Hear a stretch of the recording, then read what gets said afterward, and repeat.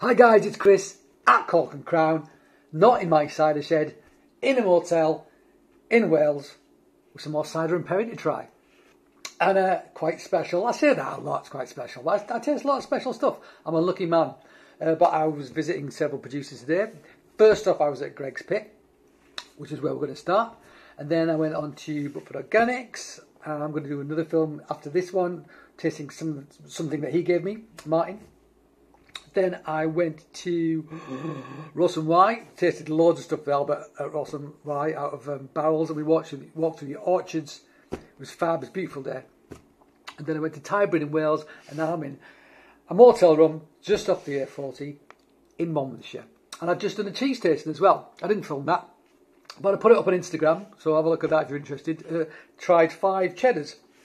And I'm going to pair some of those cheddars with some of these ciders when I finish this film, and that's going to be my supper. Right, so what have we got? Well, excitingly, 2 bottles with no nylon whatsoever. So which is which? Hang on. All right, this one's a perry. This one's a cider. I tried them today with James. It's the first time he tried them as well. They've been in bottle for about, I think, about 5 weeks, something like that. So they've got some sparkle, not fully sparkling yet. I can't remember what the blends are because I spoke to so many people today about so many things and tasted quite a lot of cider and perry that I've completely forgotten, but I've just emailed him. So I'll put it on the screen when I remember. I think it's Blakeney Red Button Oldfield. I think, but I could be wrong. I could be totally off the mark, but I'll put it on the screen anyway.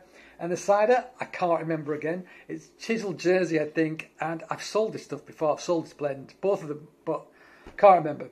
I'll put them on the screen anyway. So let's start with the perry, shall we? So it's pretty fizzy, even though, and I even bought, look at this. I even brought a tasting glass with me because I'm sick of drinking out of crappy plastic cups in motels. What you want is something decent if you're drinking something decent, and that is a decent tasting glass. Put that there. Let's take this cork out. It's pretty fizzy, I think. Pop! Look at that. Smoking gun. How about that? This is going to be pretty sparkling when it's finished.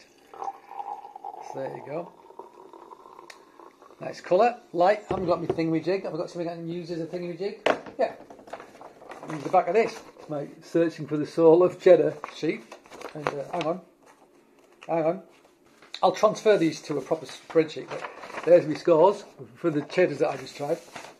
I'm not going to read them out. Right, and what was I doing? I was doing that one. There you go. So there you go. Hazy green gold, I want to say that is. Pretty thing. Pretty thing. Nice bubbles already. Let's have a sniff. And it smells absolutely flipping great, this. We tried it still out of fermenter. I think I got a bagging box of this. Man, you might see on the bagging box in the car. Anyway, of this, it smelled amazing out of the fermenter.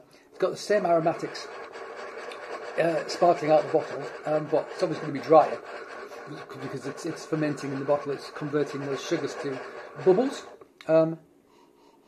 Amazing nose. It's almost, what is it? It's almost nutty. There's like a sweet nuttiness to it, which is absolutely fab.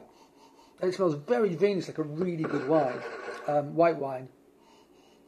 Loving the nose. Hints of pear in the background, hints of sort of pear drop in the background. It's almost like a savoury, nutty character up front. It just makes my mouth water. It's fantastic. I love it. Yeah, let's try it.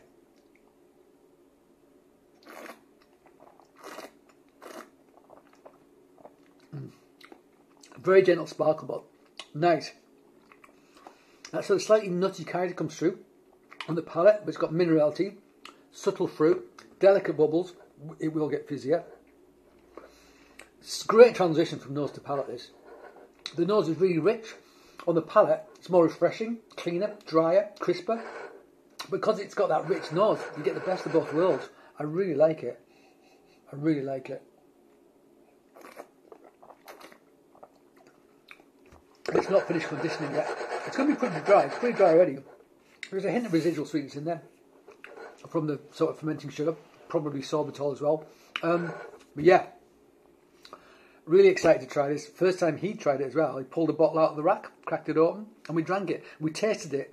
So we had, I'll put a photograph up on my Instagram. So he put the glasses and the bottles. He's got an ancient cider press. So we did the tasting off the ancient cider press in the orchard at Gregg's Pit. Yeah, tell me about it. Right, let's try the cider.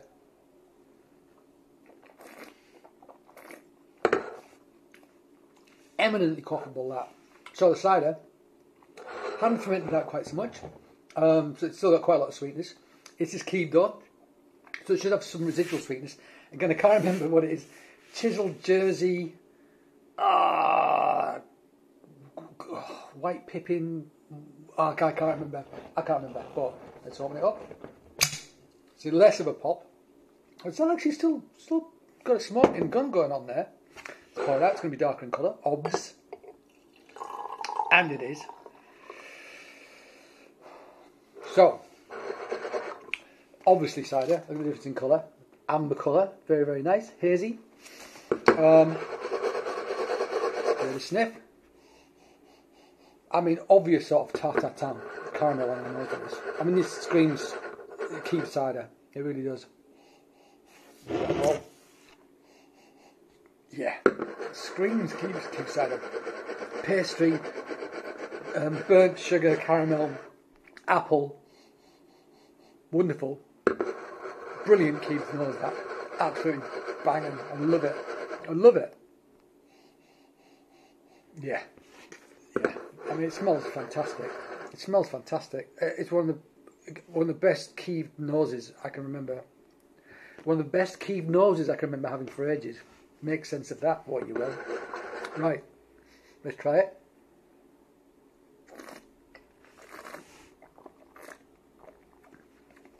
Super gentle sparkle. So this has got quite a lot of conditioning to do still. Still quite a lot of sweetness in there, but it's natural sweetness from the apple. Minerality, skin-like quality, but there's that tartar town thing. There's that baked apple with the demerara, the sugar, the caramel. It's all going on in there. Yeah, I'm looking forward to having this when it's fully fermented, when it's fully conditioned, because even now it's fab. Yeah. Yeah. Yes, folks, yes. Hint of melon, cantaloupe, honeydew melon. In there is what I'm getting now. Actually, just got it on the back end, which is like the bit close to the rind. You know what I mean? It's almost like a minerally almost element to it. Really good, really good. How looking around to try these two, to be gifted, to try and be gifted these two bottles from Gregg's Pit. Thank you, James. Thank you very much indeed. Brilliant host today. Made me a coffee when I got there, because I had to get up at 5 this morning to drive there, for God's sake. Showed me all around the orchards. Beautiful day. Had a great time. Brilliant. Okay, guys. Thank you for joining me in this motel room in South Wales. I hope you join me again. But until that time, cheers.